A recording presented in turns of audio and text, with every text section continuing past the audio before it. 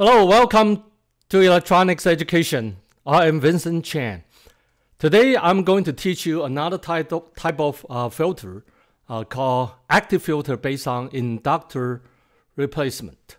Active filter based on inductor replacement. Part 1. Antoniou Inductance-Simulation circuit. Antoniou general impedance converter. This circuit is the general impedance converter invented by Antoniou.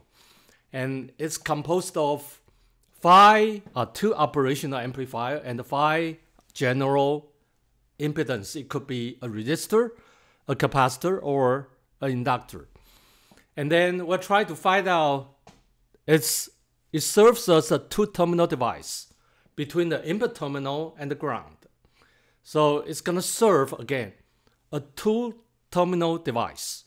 But what's the equivalent input impedance? What's the equivalent impedance of this 2-terminal device? So it's a little bit complicated, but I want you to pay attention on the 2 negative feedback loop. In other words, if you switch the positive and the negative terminal of the op-amp, it's not gonna work. So it has to remain in the negative feedback configuration. So look at the first op-amp on the bottom is a negative feedback loop. And the second op-amp on the top is also another negative feedback loop. So negative feedback configuration has to be maintained. All right. So now seems this feedback configuration is a little bit complicated.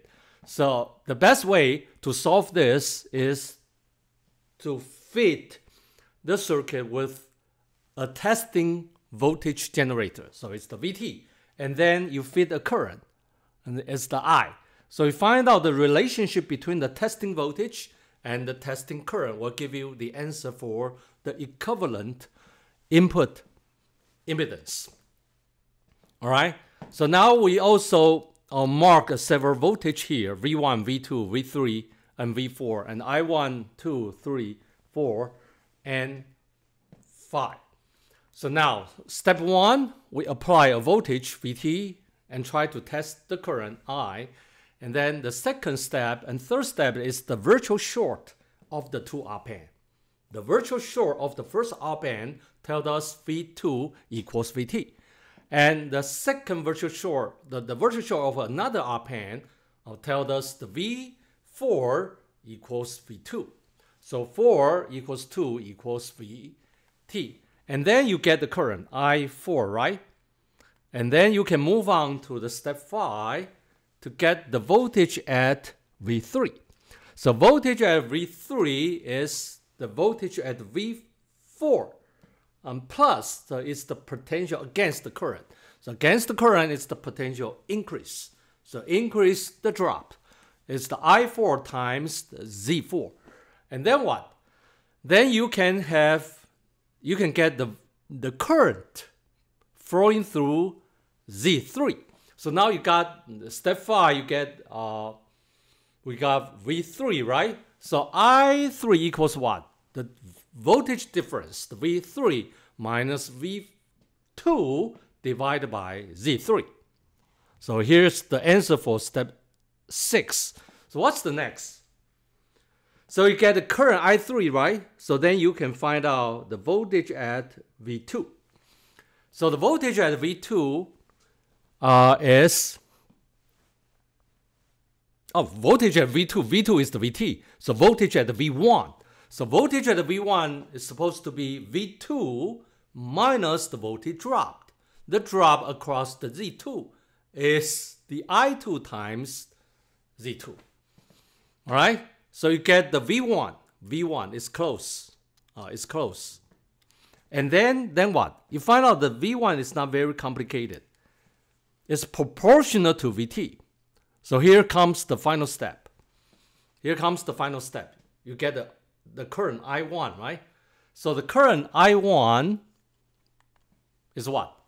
It's the voltage difference across Z1. It's the VT minus V1 divided by Z1. So if you pay attention to the math detail, then the VT got canceled out. And then you find out it's not very complicated on the left bottom corner. So here's the answer. For the input impedance of this structure, the general impedance converter, the equivalent input impedance equals 135 in the numerator, and then 2 times 4 in the denominator. Of course, if the phi, so 3 cases, okay? So 3 cases, 3 types of application. The first type is assuming the phi general impedance are all resistors, right? So the input impedance will be a pure number. A real number will be a resistor.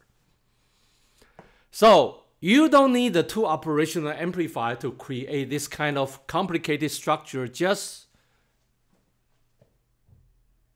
to create an equivalent impedance as a resistor, right? There's no point. And then the second application is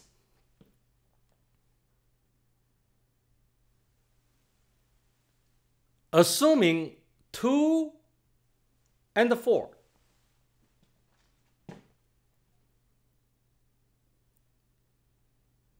2 or 4 are equivalent inductance. And then your input impedance will become an equivalent capacitance, right? This is also, there's no point for this, right? Why you use a heavyweight, a bulky inductor to create an equivalent capacitance?